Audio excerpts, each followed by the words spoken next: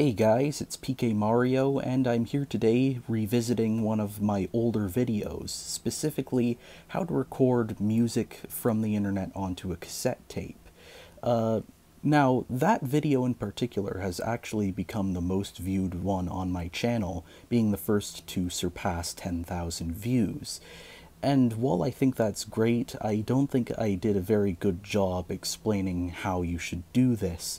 So that's what I'm here for today. So you might be wondering what the whole appeal of recording music from the internet onto a cassette is. Really, there's no practical reason to do it. It's something that people just do for fun these days. But regardless, you might still be curious as to how you would go about doing something like this. So let's get started.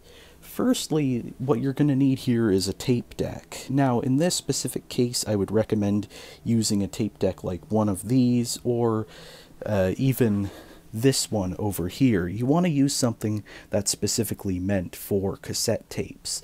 I'd recommend staying away from boomboxes, especially cheaper ones, because that's where you run into issues like getting your tapes eaten, and the recording on those types of machines just generally isn't of the highest quality. I'd also recommend just completely staying away from voice recorders like the ones you'd see in a classroom or one of those handheld ones, because those are not designed for recording music. The second thing you're going to need is an auxiliary cord.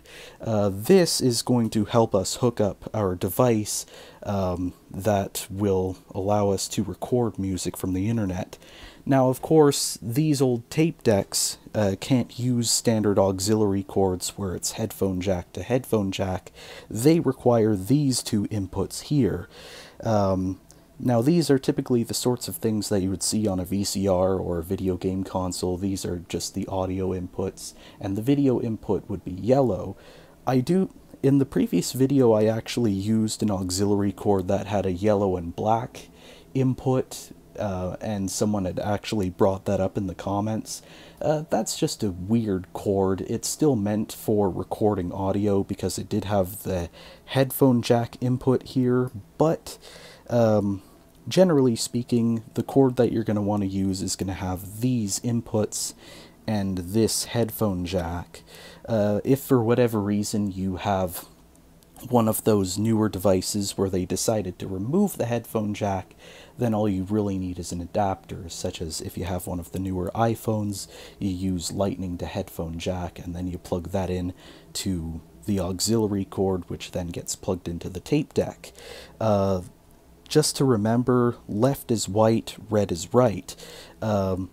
Easy enough to remember, and you just plug those into the back of the tape deck here, like so. Trying to keep it in horizontal mode while also plugging those in is kind of difficult. But yeah, from here, you can basically plug in whatever device you want, and that will allow you to record music from the internet. The third thing you're going to need is, of course, that device that will give you internet access.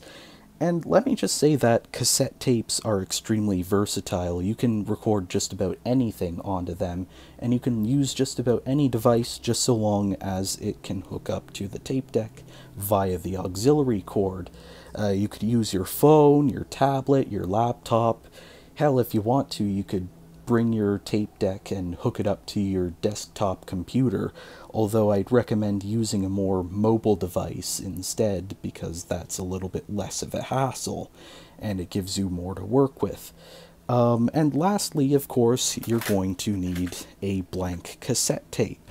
Generally speaking, I would avoid using ones where you can't even read the brand name, such as the one seen in that video I did called Crappy Cassette Tapes, because that was a very cheap cassette tape that I actually got a box of 10 for free. The best ones that you can find are usually manufactured by Maxell. In fact, these specific tapes, these UR normal bias 90 tapes, Maxell was actually manufacturing these up until I think 2020. In fact, I think you can still buy them in Japan, but Here in North America, you can get them at flea markets. In fact, there's plenty of places where, because these were in circulation for so long, you can still find these factory sealed.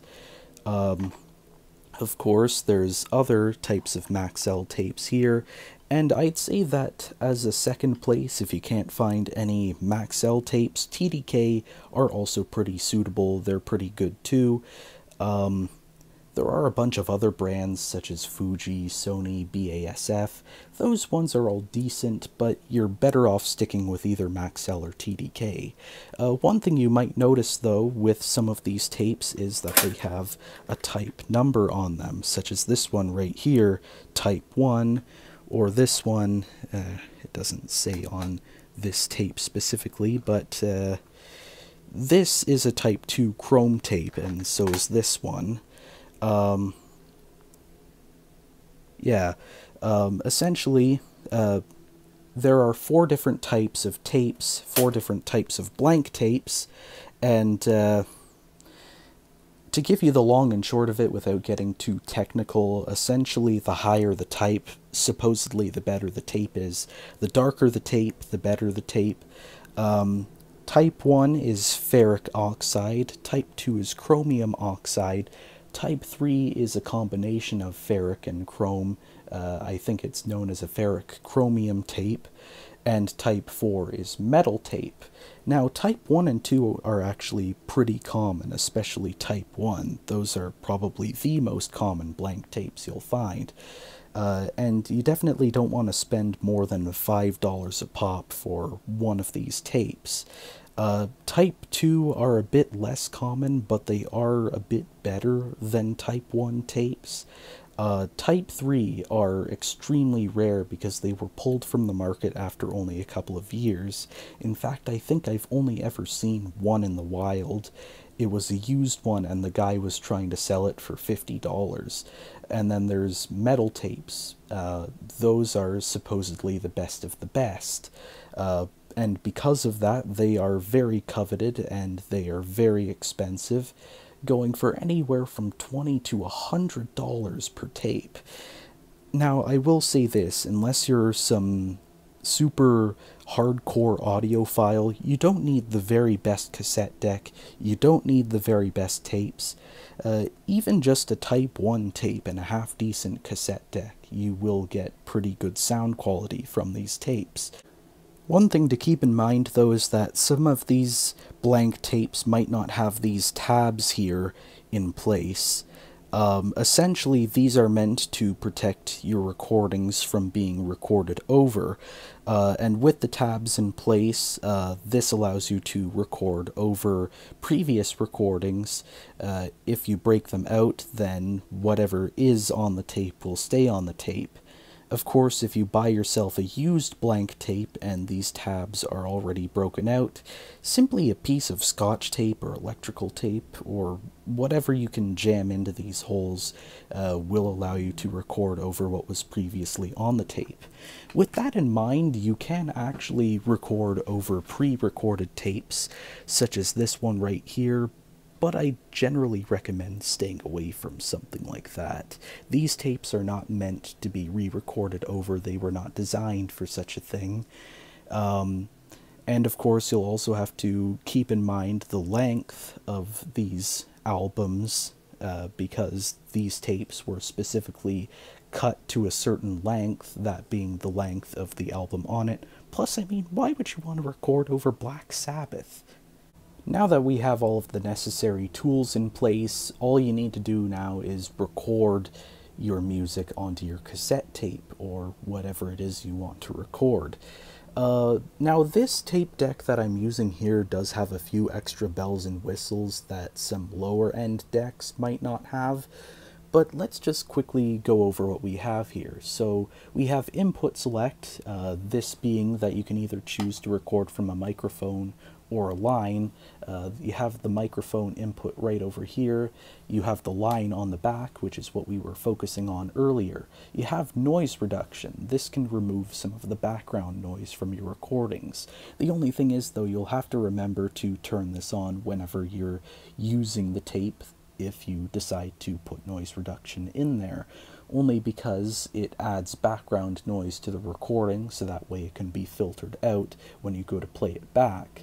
I think most tapes on the label, when you go to put it on the actual cassette, there is an option that you can check off for whether or not the recording has noise reduction. You'll just want to keep that in mind. Now, this deck specifically has different tape type selection. You can choose either regular or chrome. Those are both this first option here. You have ferric chrome if you can manage to track down one of those tapes, and you have metal if you can manage to get your hands on one of those. You have these two dials, which in this case don't really mean a whole lot.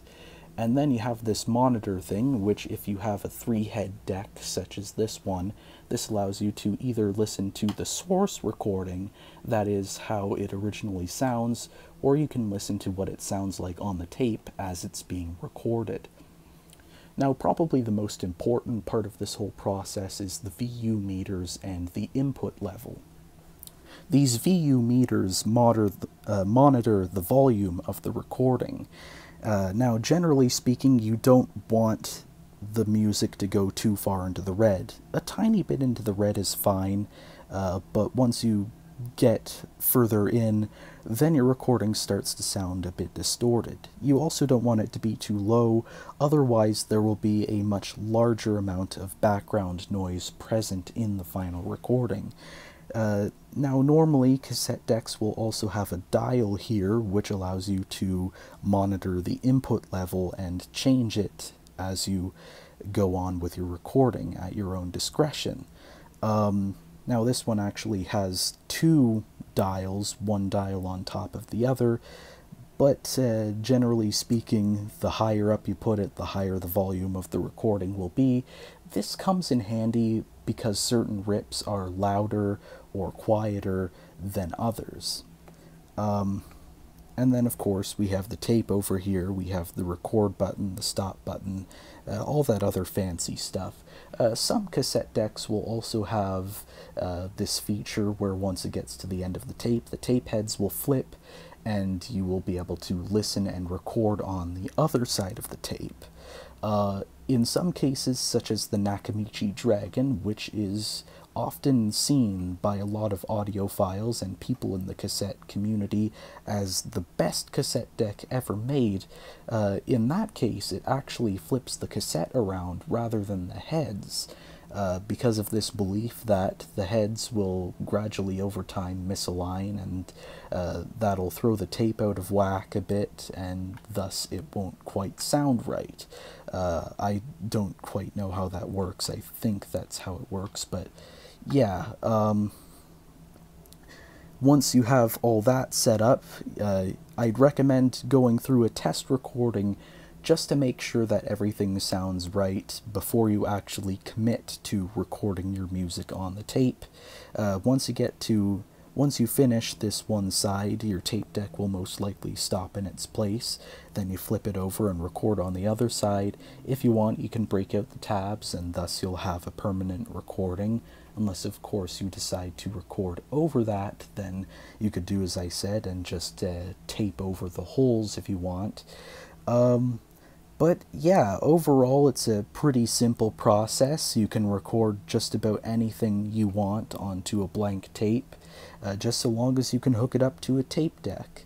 I hope this does a better job clarifying what exactly you need to do in order to go through with this process, and yeah, I'll see you guys around.